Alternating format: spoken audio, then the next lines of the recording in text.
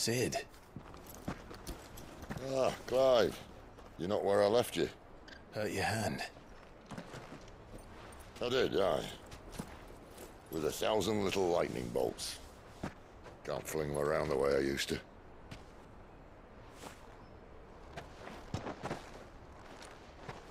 Think of it as my decoration for long service and exemplary misconduct.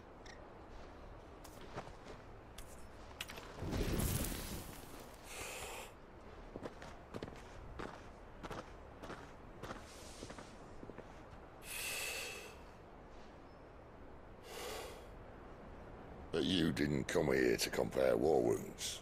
We didn't. Thank you, Sid. For everything.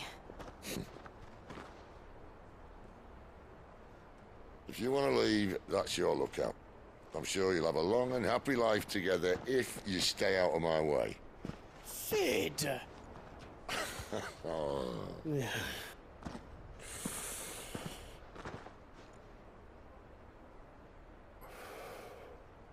I knew a girl, back in the day.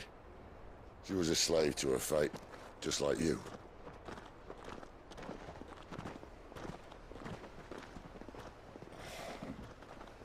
I wanted to save her. For a while, I even thought I could. But just because you think something doesn't make it true. Sid.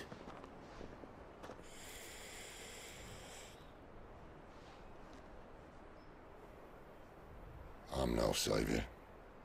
Just a conceited old fool. I talk about people forging their own futures.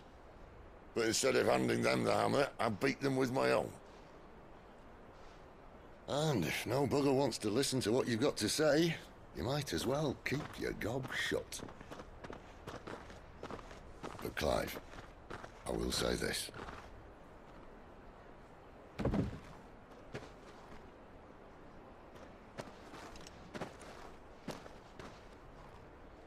You're not a monster. You're the same man you've always been. Accept that, and you may yet escape your fate. My fate.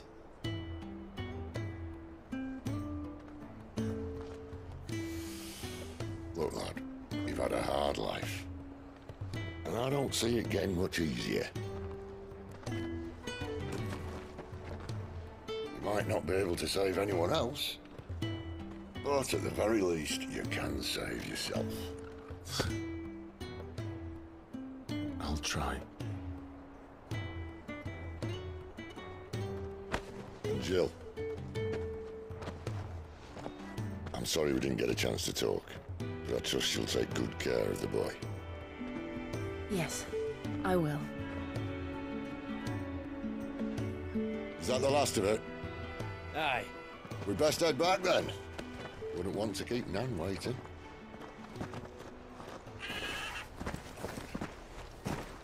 Ta-ra then.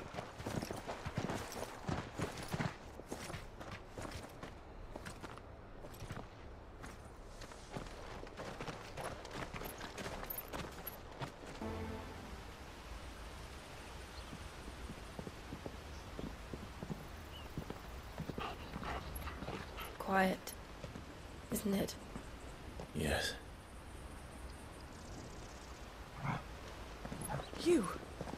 You're Clive Rossfield.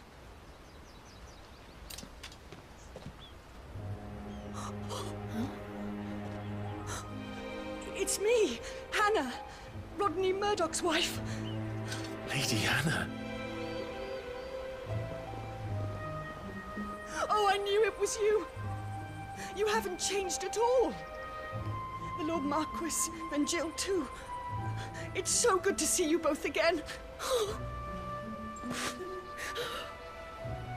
It's good to see you too, Lady Hannah.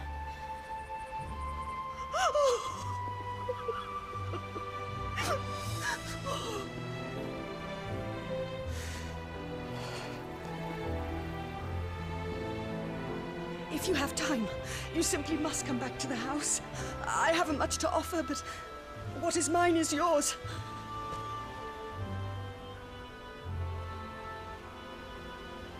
We should be delighted.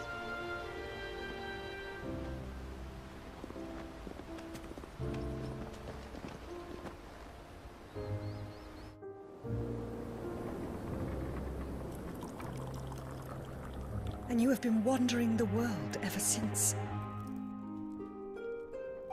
I can well understand fleeing from those iron blood brutes, but oh, to take to the road at such a tender age.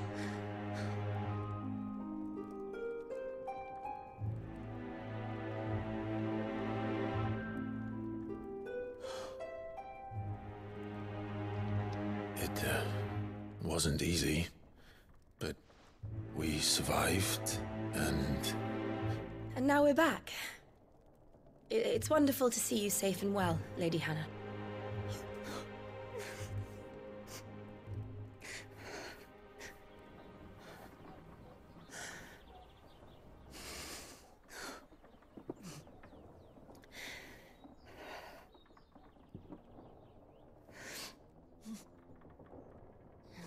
Do you think you will stay here, in Eastpool? Rosalith still enjoys the Mother Crystal's blessing, does it not? You could always move. This house holds a lot of memories for me. So long as I can live here in peace, here I shall stay. Not that it matters. The capital is closed to civilians, by order of the Duchess. Or should I say, Her Imperial Majesty. Annabella's marriage to the Emperor of Sambrec heralded a great many changes here. Yes. Of course. Oh, forgive me. I didn't mean to... Please. There is nothing to forgive. Would my mother not make an exception for you and your husband? Surely she would not refuse the Lord Commander.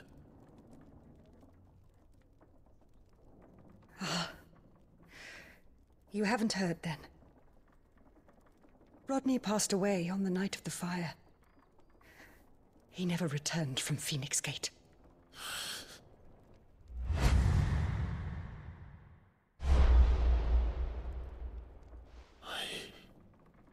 I'm sorry. Clive. My poor child. You look pale. All this traveling must have taken its toll. I insist you rest. We can talk later.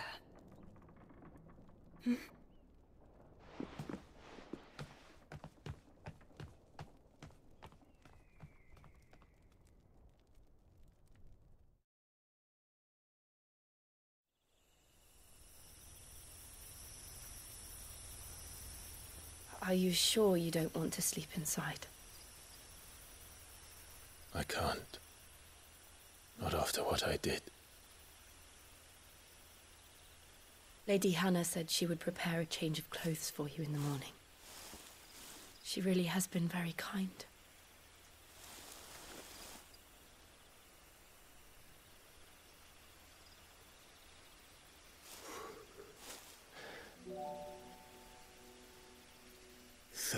Years of killing. 13 years without the faintest glimmer of hope.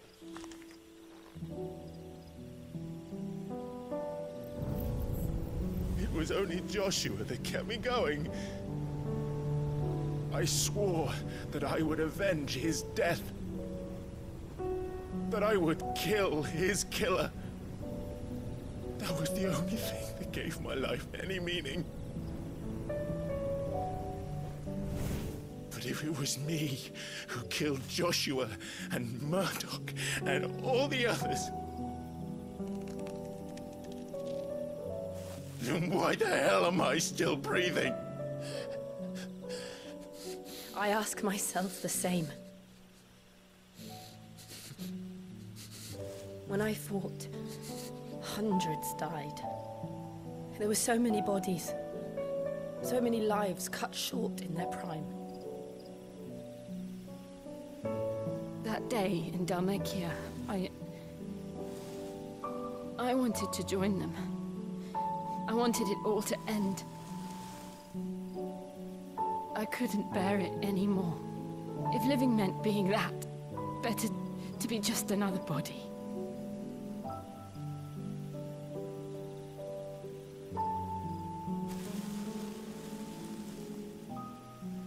I'm sorry.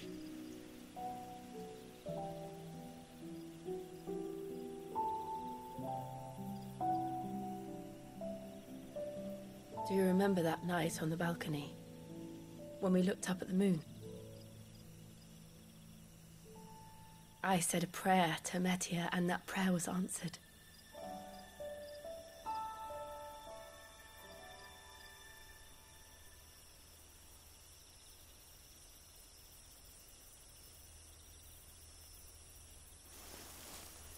You came back to me. The heavens must have a plan for us.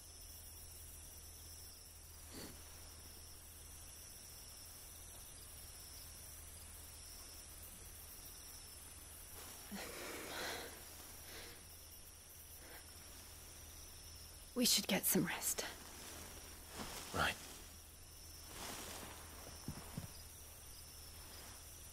Good night, Clive. Sleep well.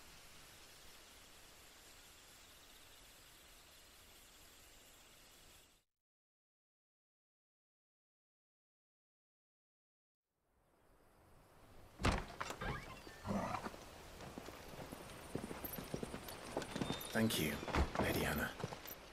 Perhaps now people will not flee at the sight of me. You look just like Elwyn did when he was your age. How did you come to have some of my father's old clothes? Oh, before Elwyn became Archduke, our families would often summer together. He and Rodney were like brothers. These clothes have been in a wardrobe for years, collecting cobwebs along with everything else. Well, I'm very grateful for them.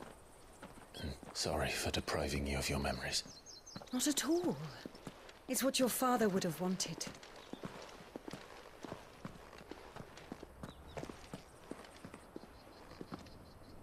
They suit you well.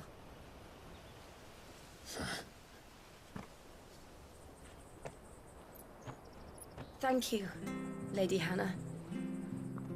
Yes, thank you. You've been most kind.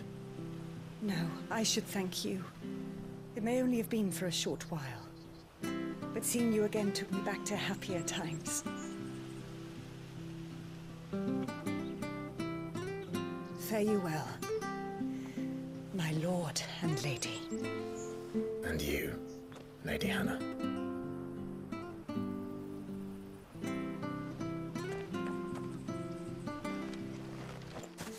You?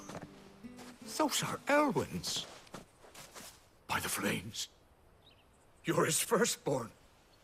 Clive Rosfield. You're mistaken.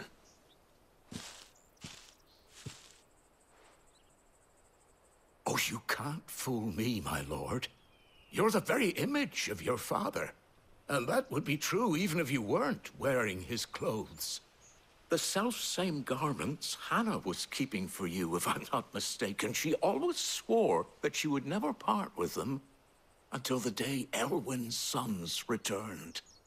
And now that day has come. Why, you'll be able to take your bearers back as well. My bearers.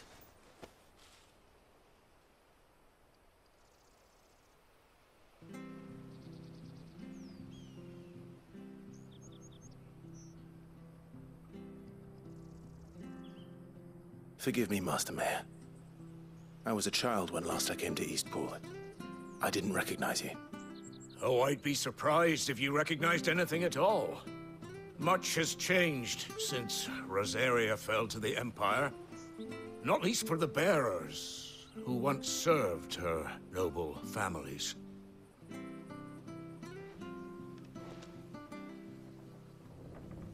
When the Ironbloods sacked Rosalith 13 years back, many who lost their masters fled here, in search of sanctuary.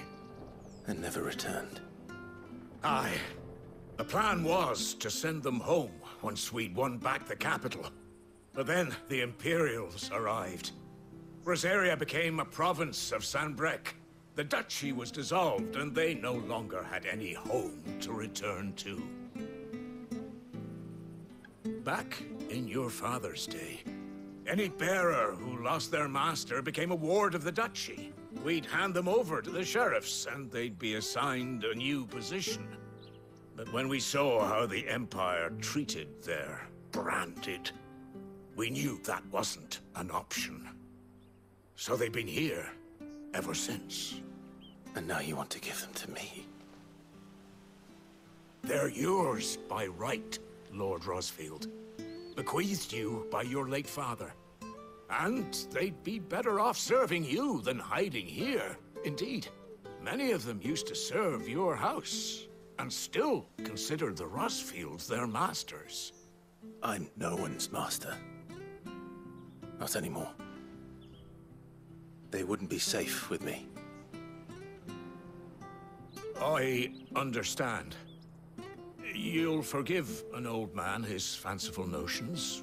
Been daydreaming for too long. But still, I would ask a favor of you. A small mercy. If it is within my power.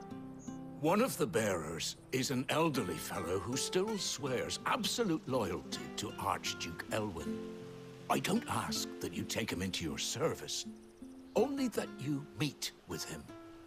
Let him see that Elwyn's son still lives, and that he's as fine a man as his father ever was.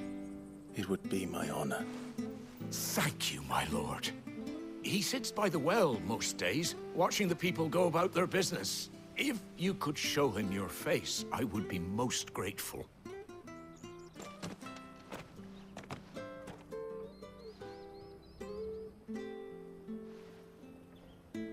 He's not here. Well, I can't leave without meeting him.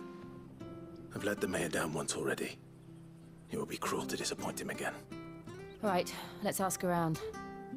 Someone must have seen him. Well now, unfamiliar faces. What brings you to Eastpool, travelers? We're looking for an elderly bearer. You wouldn't happen to have seen him, would you?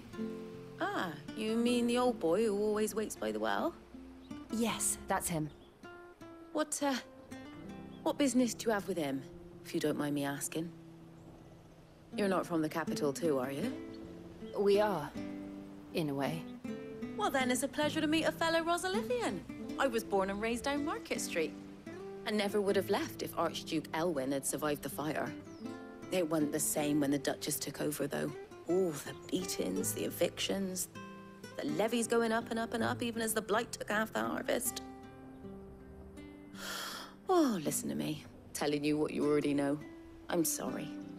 I'm afraid I can't help you with your bearer either, though I doubt he'll have gone far. He comes here every day, almost as if he's waiting for something. We'll keep asking around then. Thank you. Good day, milady. What can I do for you? I'm looking for a bearer, an elderly fellow who used to serve the Rosfields. Have you seen him? Ah, that old loon.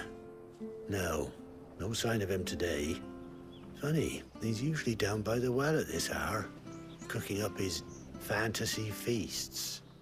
I'm sorry? Oh, he worked in the kitchens at Rosalith Castle back in the day. Still thinks he's there now. You'd often hear the poor fool chatting away to the Archduke. Living in a dream he is.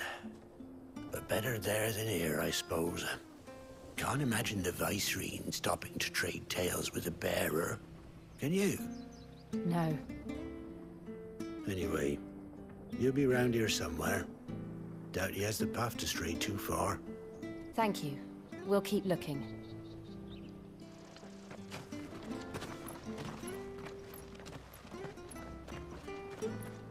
Hey, hold on a mo. Young Patrick, the chocobo keeper, might know where he is. He's taken the old bird under his wing, so to speak. He'll be in the stables. You should go and have a word with him. Patrick the Chocobo Keeper. Thank you. We will. Where the bloody hell's he got to? Excuse me, but is something the matter? It's this bearer I've been minding. I take my eyes off him for 1 minute and he disappears. He's not in his usual spot by the well, nor anywhere else in the village. You must be Patrick. I am, but... And this bearer you're looking for, he's an elderly man who used to work in the Rosalith Castle kitchens, yes? That's the fella. How do you know all this? I've never seen you in Eastpool before, but you seem to know the place better than I do myself.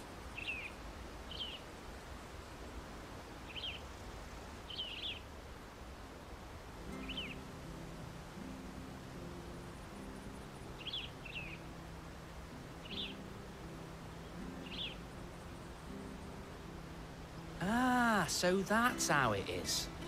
Well then, if you're acting under orders of the mayor, you're on about to help me find him. He's been losing what little sense he had left of late, saying the sheriffs are coming to collect him, and that he needs to go back to the castle. I was supposed to watch over him, keep him out of trouble. But if he's walked out on us, there's not a lot I can do.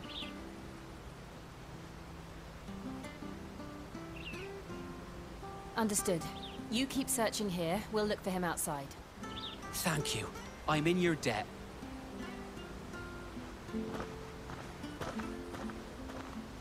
It might be him. We should hurry.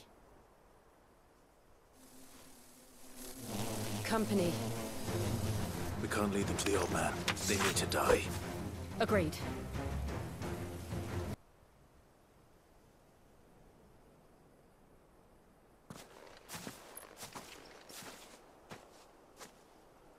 Are you all right, my friend?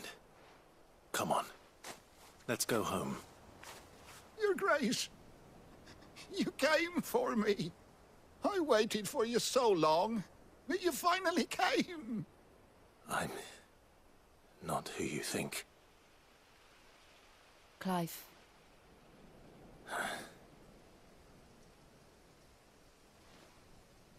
Yes. Pray forgive my long delay. It's nothing, Your Grace. I prayed to the Founder that you would come, and at long last, he answered.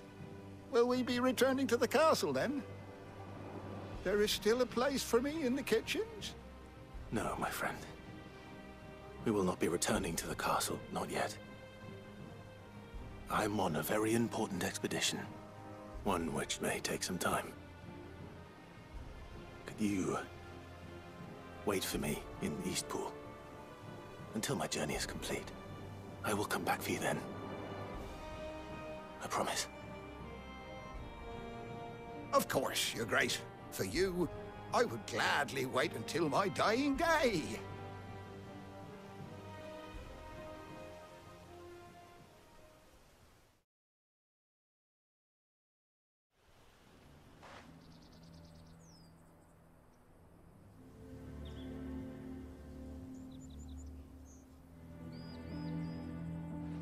Thank you, both of you. You've been most kind.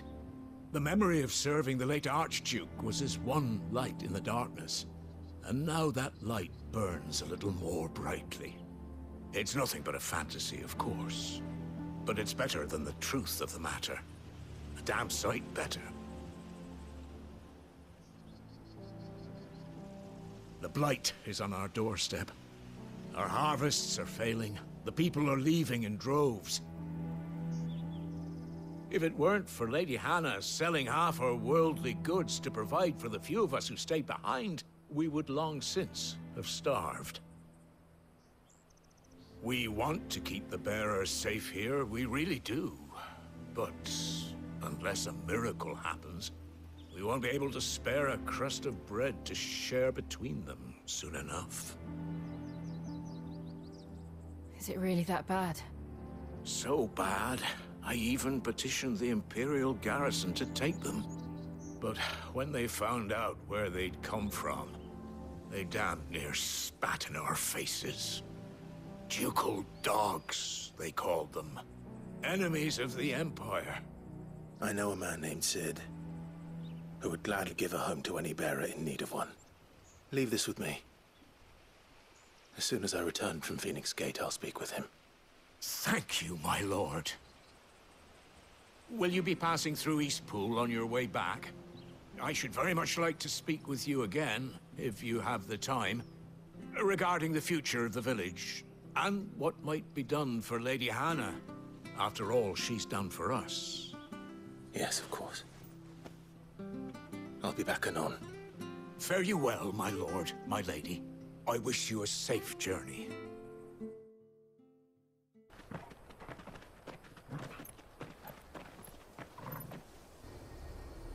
There it is. Phoenix Gate.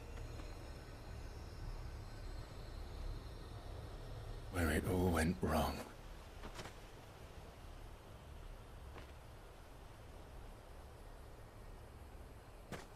Come on, Clive.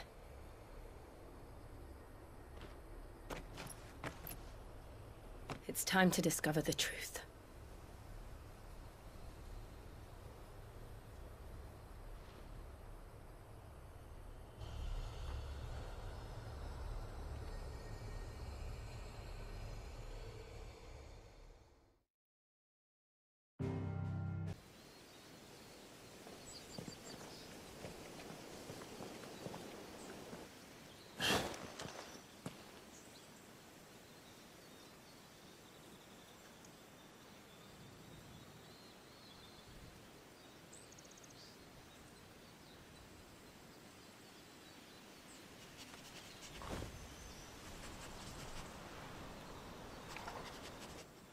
It's almost as if time had stood still.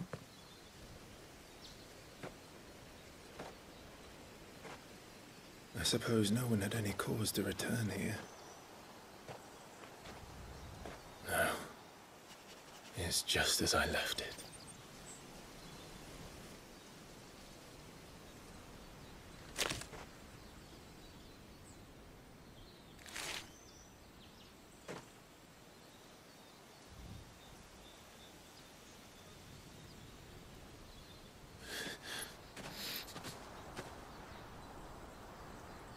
Let's have a look around.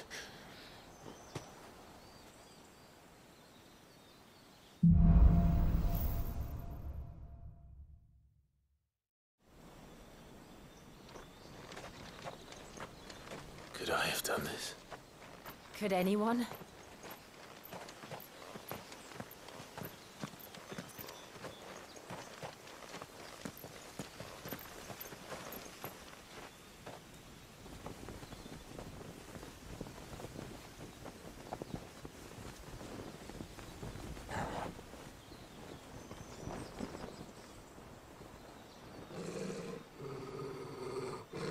What is it, Torgal?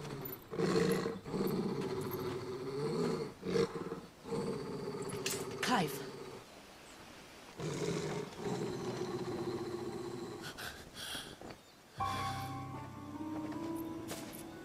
That's him. He's the only one who can tell me what happened. I have to know.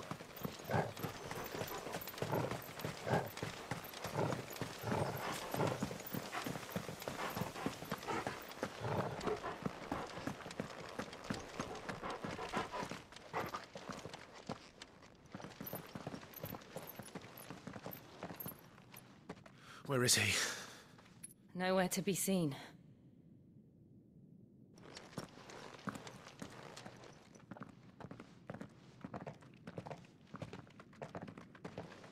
Damn it! He's like a bloody eel. What is this place, anyway? Some sort of shrine? Oh, sorry. You've never been here before. This is the Hall of the Gate. The gate? It's a relic of the Fallen. Only the Phoenix's dominant can open it. Hence the castle's name. This was where Joshua was supposed to...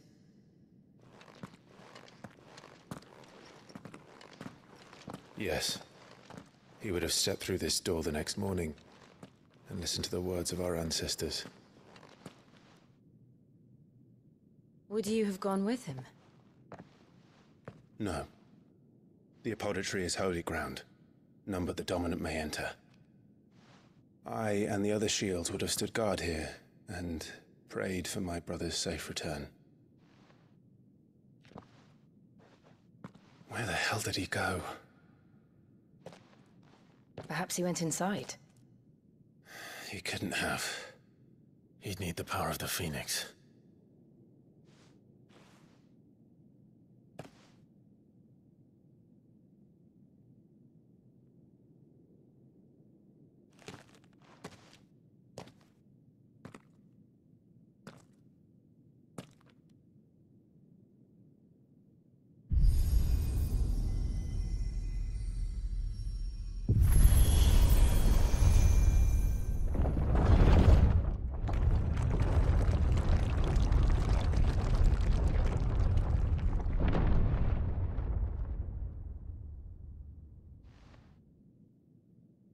Thank you, Joshua.